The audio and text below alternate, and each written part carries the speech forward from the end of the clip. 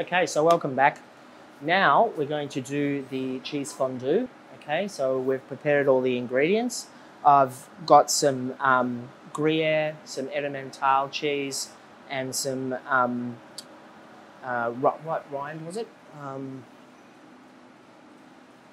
Yes, it's a washed rind cheese. And what I've done is I've grated it up and then I've coated it in a little bit of flour. Okay, and then what we're going to do, okay, is we're just going to rub this garlic. First of all, make sure that the pot is as clean as possible. All right, so no sediment build-up comes off the pot. We're just going to rub that garlic, okay, rub it in the base of the pot to give it that flavor, okay. Okay, and we're just going to take the rest of it out, okay. Now we're going to pour the white wine in, okay. Then we're going to place that on the heat and heat it up, all right, just on a moderate heat, not too high. And then we're going to gradually add the cheese to it, okay, stirring, all right. But we just need to heat up that white wine. Once the cheese starts melting, okay, and binding with the white wine, then we'll add a splash of lemon juice to it, and then we'll put it over a fondue. Put it in a fondue bowl over like a lit candle, and that will keep bubbling away, and it can be served with crusty bread, grissini sticks, or even some of that lavash. Okay, so I've started adding the cheese, okay, really gently because it melts quite quickly, okay. You can add some more. You notice I'm not putting it on the heat because I'm afraid it's too hot. There's already quite a lot of heat generating off the pot. Okay, I can add a little bit of lemon juice, like a tablespoon or 2 teaspoons.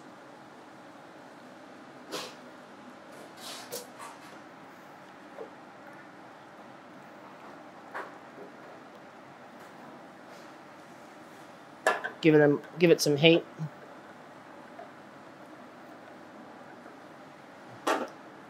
Take it off. Add some more cheese.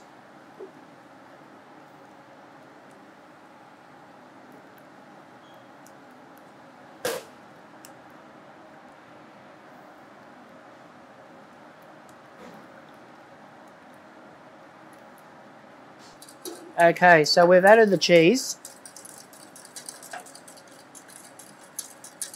And we've had it on a reasonably low heat. Okay, now you can see it's nice and creamy. Okay, the cheese is melted. The flour that was in it as well, that the cheese was coated in, okay, has helped bind it and thicken it, okay.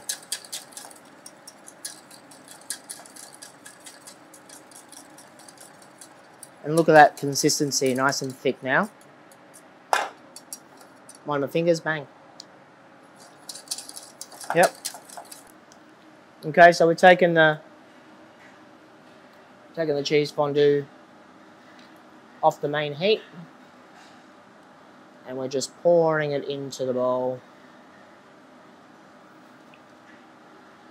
Okay. That's perfect size for that bowl.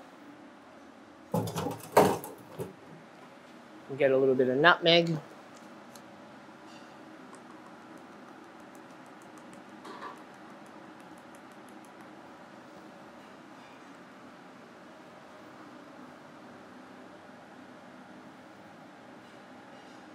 Okay. Put a little bit there. More mint.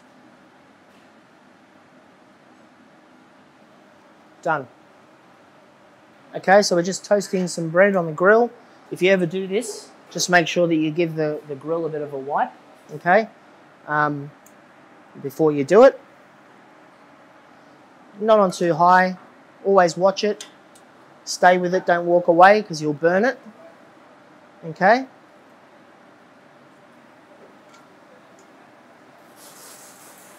Okay, so we've toasted our bread. Now we're going to we're going to brush the bread with a little bit of that garlic oil that lovely Vanessa made.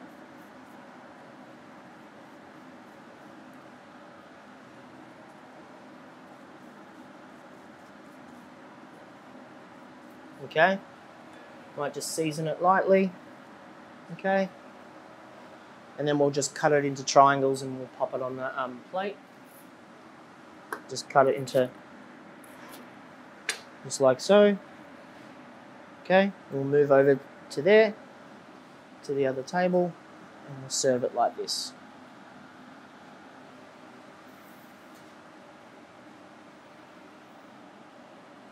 Done.